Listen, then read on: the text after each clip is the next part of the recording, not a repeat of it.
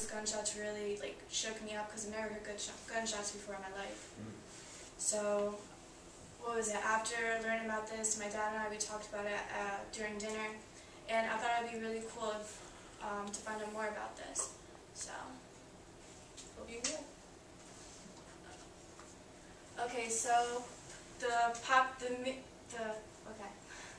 New Jersey never had this problem before. In the early 1900s, deer were actually extinct and were on the extinction list. It wasn't until the early 20th century when it became a huge problem, because one of the problems was because we're cutting down woods and building up for more construction and apartments and condos that you see popping up everywhere.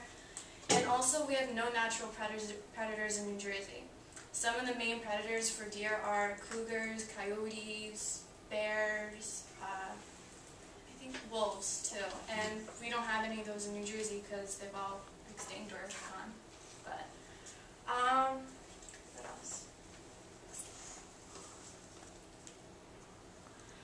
Some of the three main problems that deer are in the community is, one, they damage landscapes, meaning like parks and gardens, they ruin all the plants. And also a bigger issue is motor vehicle accidents.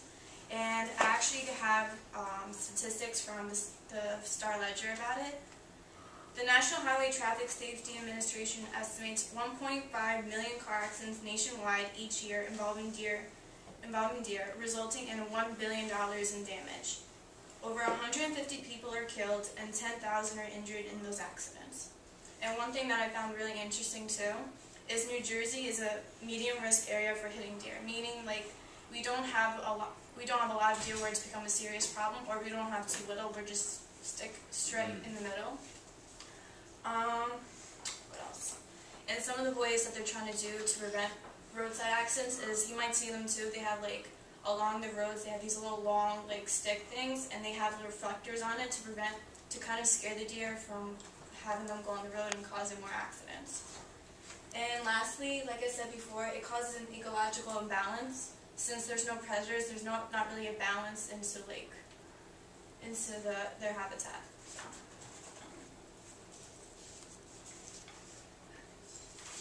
Also, I thought it'd be pretty cool, some of their favorite foods that you might want to look out for too, whether you find in your mom's gardens or your grandparents' gardens. They really like shrubs and flowers, mostly hydrangeas and lilacs, and tulips and sunflowers.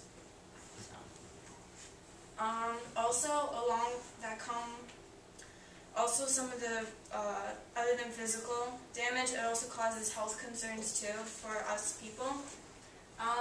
Some of the health officials some health officials are worried about diseases spreading, including ticks.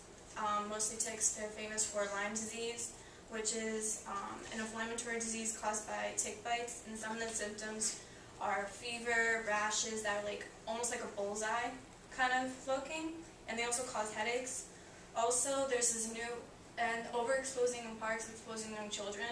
Deer like to go into parks a lot, so ticks go up there, and young children go up to play, so they might get them too. Also, what people are starting to realize is deer fly fever. It's also called rabbit fever too. It's a transmission bacteria called tularemia, also known as rabbit fever. It's highly infectious by animals.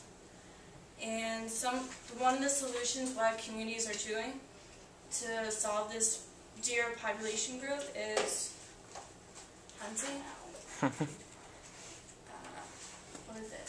So the rules for hunting is you have to have your license displayed on the back of your jacket, and you're only allowed to use 3 weapons: the bow, shotgun, or rifle. And the season that you're only allowed to hunt is from September to January, but also May and June when deer breeding is popular. And you're only allowed to hunt in areas that are permitted that they give you.